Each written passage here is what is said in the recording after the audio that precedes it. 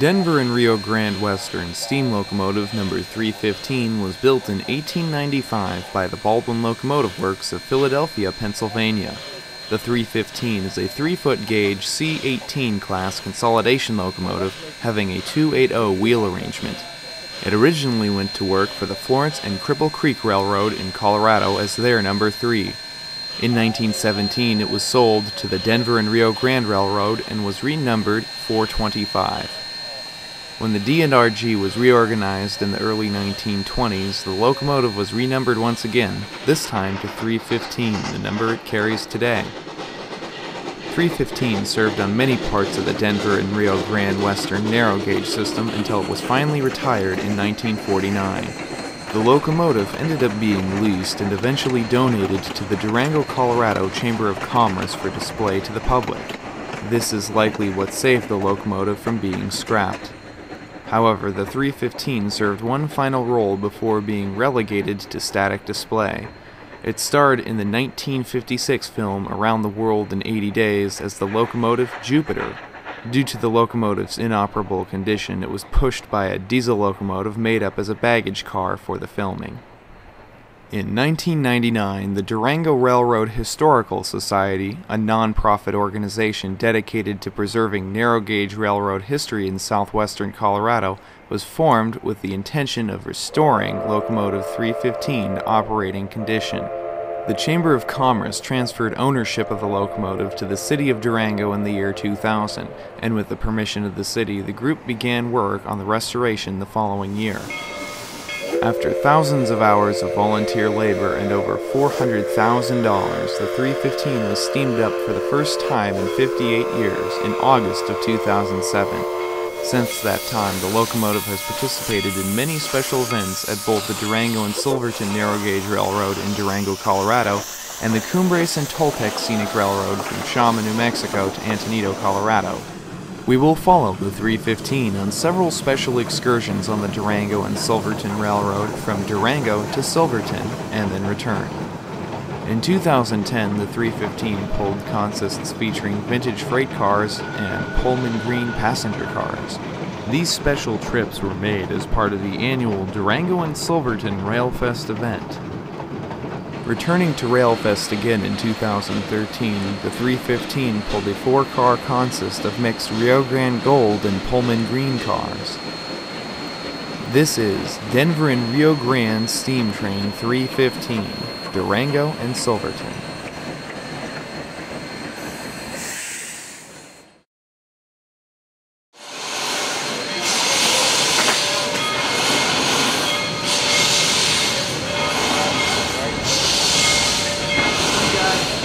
It is Sunday, August 18, 2013. Cloudy skies greet the train as it departs Durango for the 45-mile-long journey up the Animas River Valley to Silverton.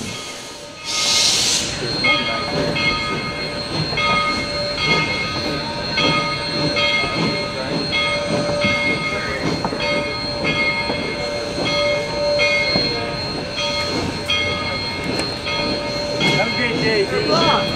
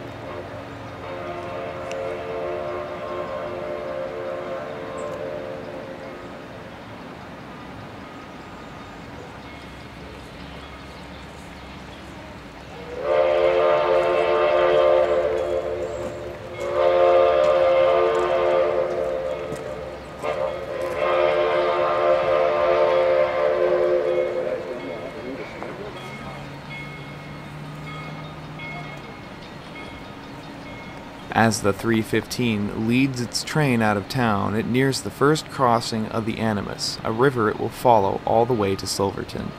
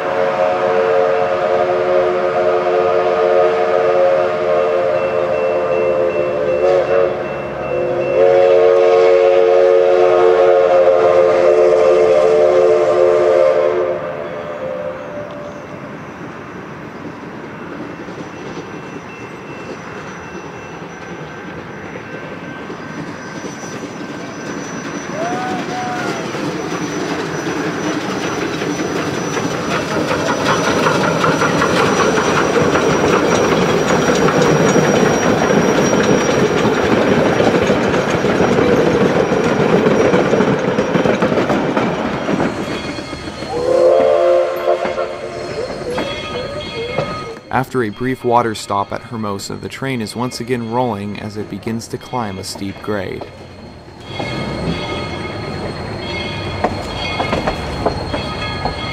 Okay, my exercise is in today. Did you drop the fuse? I did.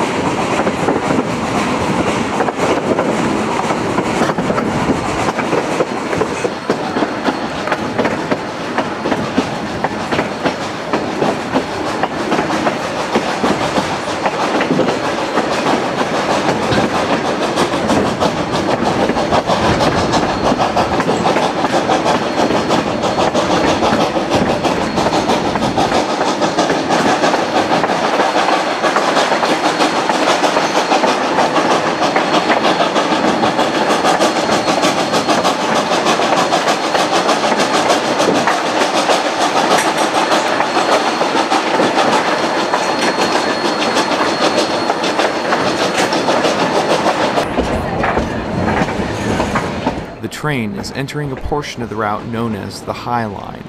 Perched precariously on a narrow ledge some 250 feet above the Animas River, the High Line is well known for its stunning views and beautiful scenery. Trains here are typically limited to a speed of 10 miles per hour as they move around the many tight curves in the area.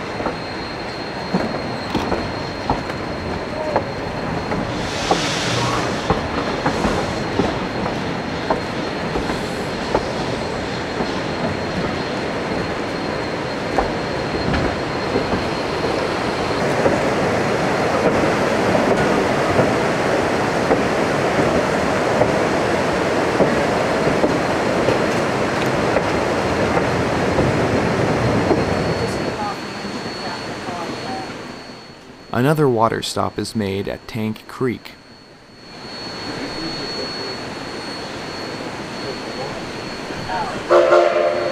With 2 sharp reports on the whistle, the train begins to move north once more towards Silverton.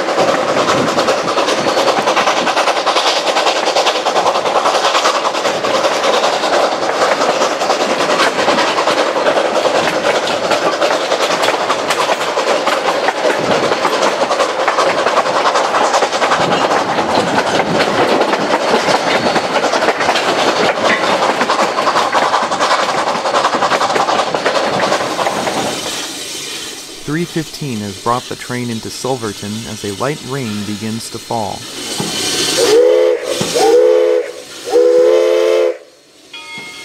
After all the passengers are safely off the train, 315 backs up to drop off the passenger cars and return to the Silverton Northern engine house, where it will be stored until its next excursion run.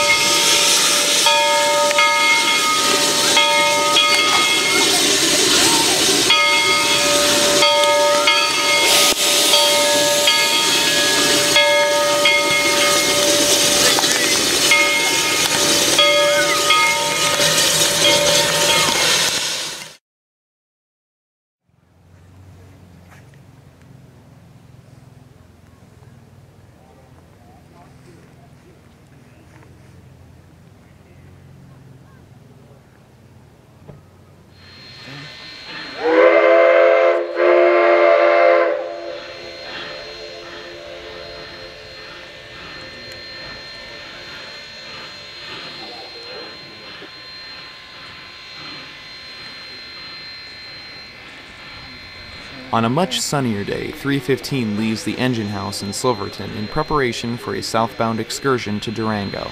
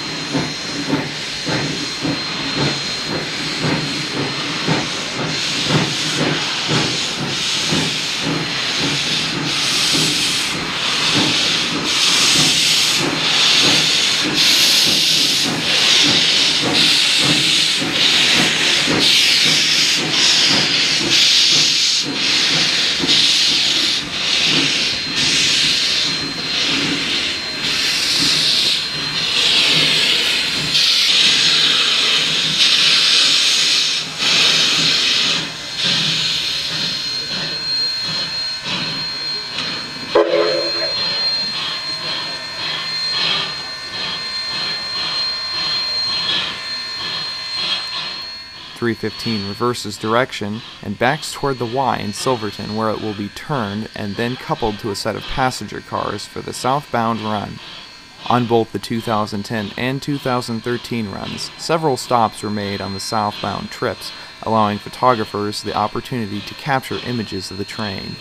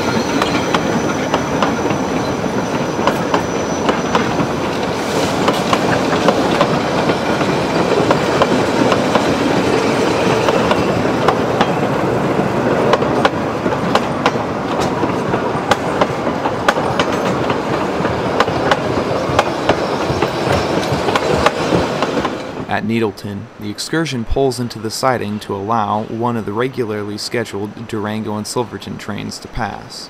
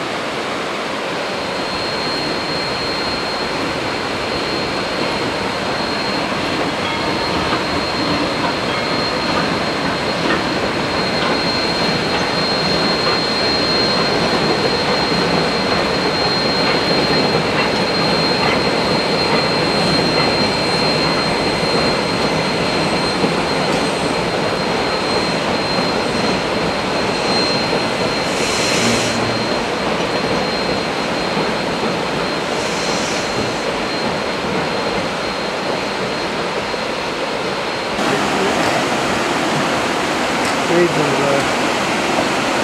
15 feet.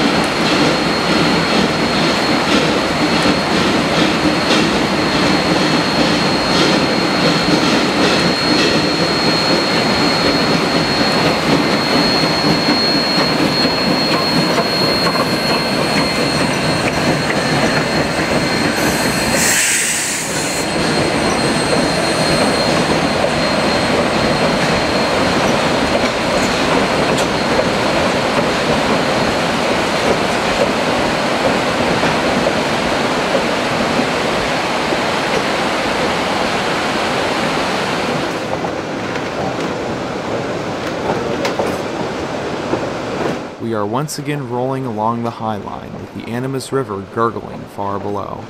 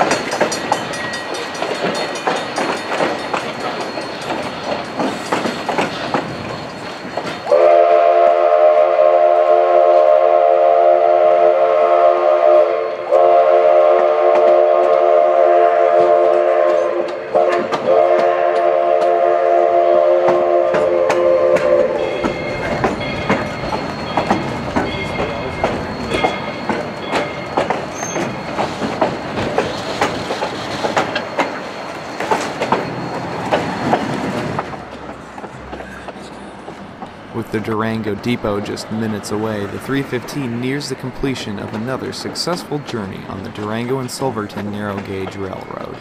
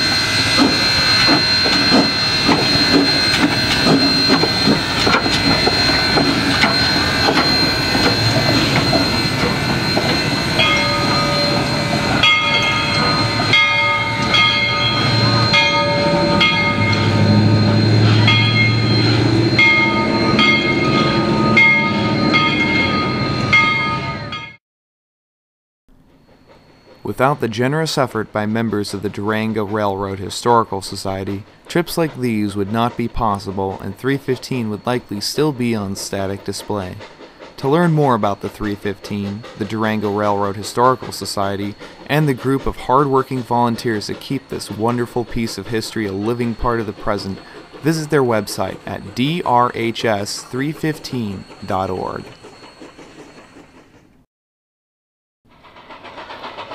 Ride on the Silverton train for yourself and experience all the natural beauty the Animas River Valley has to offer. Book your trip on the Durango and Silverton Narrow Gauge Railroad. For more information, visit durangotrain.com.